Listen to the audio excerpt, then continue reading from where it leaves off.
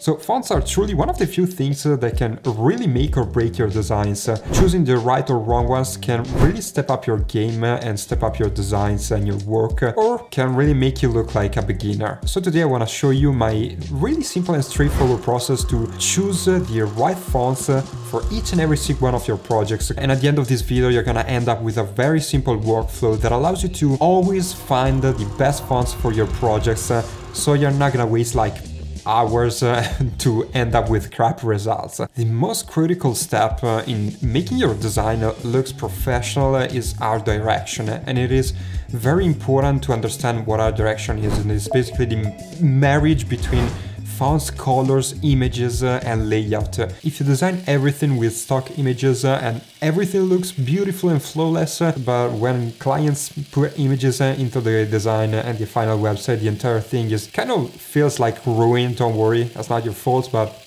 clients sometimes have crappy photos. Choosing the right fonts strictly depends on the art direction of the project, and you can kind of gather the information of the art direction of the project just by looking at the brand identity of the brand or the agency or your client and the color palette. So the first step of my entire workflow is to look and to understand the art direction of the project and the brand identity of the agency that I'm working with. Looking at the color palette, the photos of their products, all those kind of things. But I need to make sure to get the first step right, because otherwise all the other steps are gonna be completely off. It is an extremely simple step, and if you want to practice it, just create some mood boards, write some keywords down like elegant, maximalism, bold, minimalism, all the words, the keywords that comes to your mind when you look at the mood board. Extract maybe some color palettes, and then you can actually create your own art direction for your mood board. Now that we've got the first step out of the way and we have everything set up, the second thing that I always do is to actually look for fonts. And there are millions of fonts archive out there. You can choose whatever you want, which one you want, but what I usually use is fonts in use. Already in the homepage we have a lot of options in terms of fonts. If we use the menu, we have like 2500 fonts for events, film and video, 800, another 1600 for magazine and periodicals. It's crazy the amount of fonts that we have at our disposal. So what I usually do from the art direction of the project, I write some keywords down and I try to filter this entire list, this entire archive by the keywords that I wrote down from the art direction. This step saves me a lot of time in looking for new fonts. It allows me to focus on the ones, on the styles that are actually relevant for the project that I'm working on. And you can simply use something like serif, sans serif, mono, slab, so the main style of fonts. Then you can use something like editorial, minimal, bold, sport. All those kind of words are extremely helpful when looking for fonts.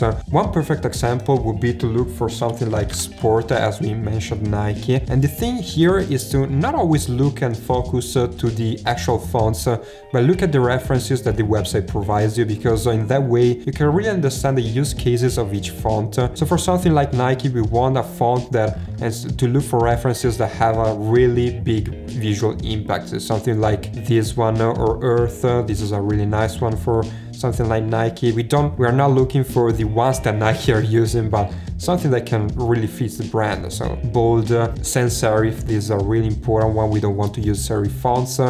Something that has a really heavy visual impact. This is a simple design that I've created just to show you what I'm talking about, because otherwise I'm just rambling around. We can use something like that, this like 8-bit serif font. As you can see, it looks nice as a font itself, but it doesn't fit the Nike brand. Instead of, as I said, we want something really bold with a really big visual impact, something like PP Rigrutes from Pangram Pangram. It can be a really nice fit. As you can see, it has like this editorial vibe. It covers up more real estate in the design, and it has a bigger visual impact in the entire design, making everything more like towards this sporty vibe. And if we choose something like a serif typeface, something like that, but maybe regular or ultralight, you can see that the design has a different vibe. It is not necessarily looking bad, but it doesn't feel like Nike, and everything comes from the brand identity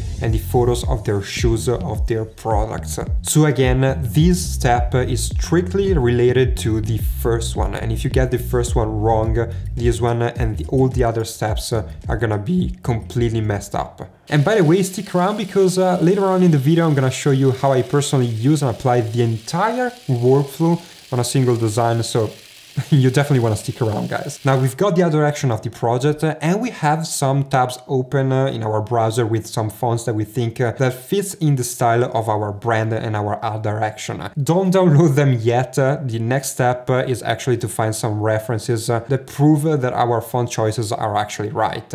And what I mean by that is to find references and to look for other works in the same style that you're looking for and that you want to create in the same industry, for example, Nike, sport, some references in the fields that you're working in, and see if your font choices are actually right. Prove yourself that your choices are actually the ones that can work in your design. So let's go on our all-time friend Pinterest and sticking to the same topic, Nike, we can look for something like Nike posters and see what other designers already done in the past. If actually my idea of the fonts to use for my project and for my design were actually right. So here we can see that again, bold typefaces, sans serif one or slab ones. We don't have much like serif typefaces, and so we were on the right path. And as you can see here, all the designs are sans serif, bold, with a very big visual impact, and that's what we're looking for. And if you think that this step is actually, you're gonna create something that has already been created thousands of times, it is not actually like that, because we are just focusing our work and our style to something that has already worked in the past for other brands and for other designers, and we're gonna build on top of that. Now we are at the end of this step and we've done all our researches, and now we can actually download all the fonts that we've previously opened in our tabs in our browser if we see that the art direction and the style of the fonts are actually right for the project.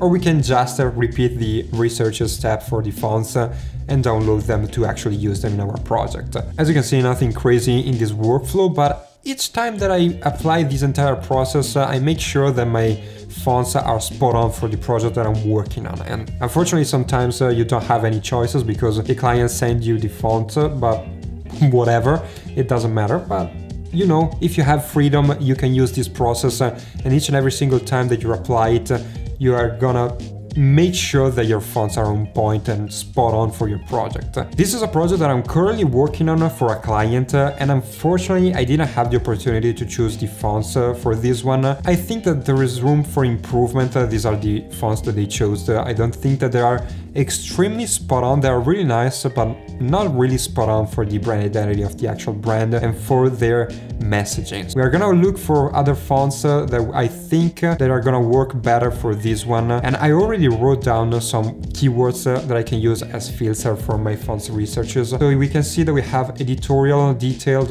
lightweight, boutique. This is the actual vibe that we want to get from the design. Architecture, because this is an interior design studio. Serif and sans serif. Serif for basically subtitles and sans serif for the big titles, for the big sections. So the first step is to actually get the art direction and to write some keywords down, which we have already done here. And now we want to go on Fonts Archive websites and look for fonts. Again, I'm gonna use Fonts in Use, but you can use whatever website you want or you already know or you're most comfortable with. And we're gonna use these keywords as filters so we can really focus on the right choices and on the right style. So I stumbled across a couple of options, and the first one is this serif typeface, which is a little bit on the bold side, but I think that because it has like these thin lines, it has a lot of details, it is really elegant, so nothing really crazy bold. So I think that I'm gonna keep this one and try it later on in the design. I also found